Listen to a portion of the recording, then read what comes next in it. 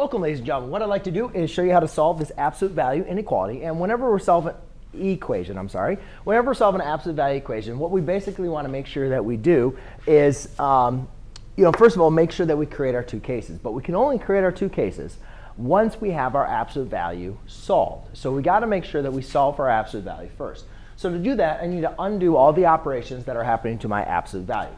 So you can see here I'm having my absolute values being multiplied by 4 as well as being subtracted by 4x. So I'm going to undo each of those. So I'll add a 4x to both sides first. Then I have 4 absolute value of 3x plus 4 is equal to 4x plus 8. Then I undo the multiplication of 4, so I divide by 4.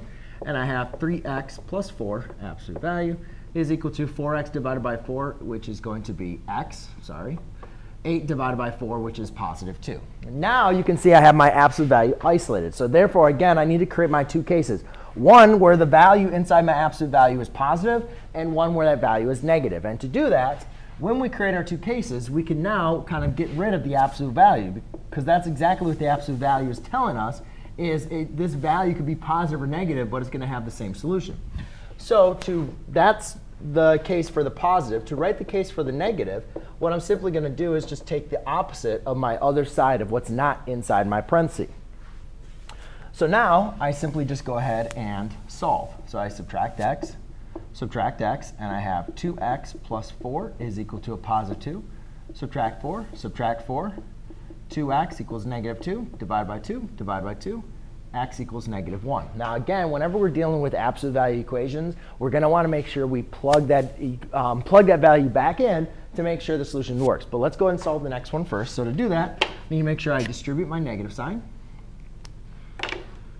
So I have here 3x plus 4 is equal to a negative x minus 2. Then again, solve for my x's, so I add an x onto both sides. So I have 4x plus 4 is equal to a negative 2. Again, subtract 4, 4x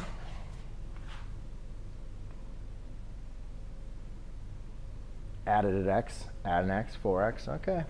4x is equal to, I did this negative 6, divide by 4, x equals, that's a positive 6, isn't it? No, it's a negative 6, equals a negative 3/2. All right, well, I guess we'll see where it goes.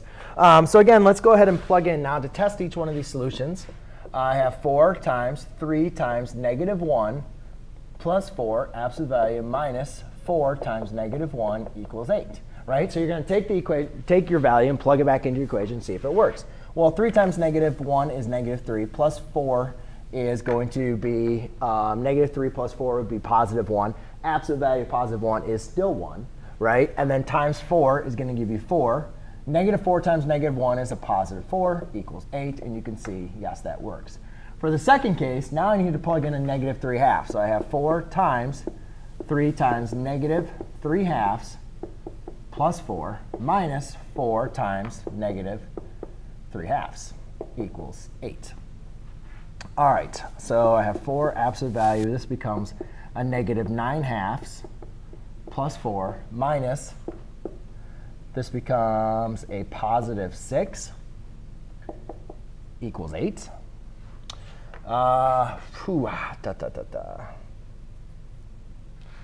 This is really 8 over 2. Right? 4, when written as a denominator, is 8 over 2. So it's 4 absolute value of negative 1/2 plus 6 equals 8. Well, negative 1/2 absolute value of a negative 1/2 is positive 1/2. Positive 1/2 times 4 is just going to leave you with a 2 plus 6 equals 8. And guess what, ladies and gentlemen? With even checking it out with fractions, we still go ahead and verify that both of those are going to be your solutions. Thanks.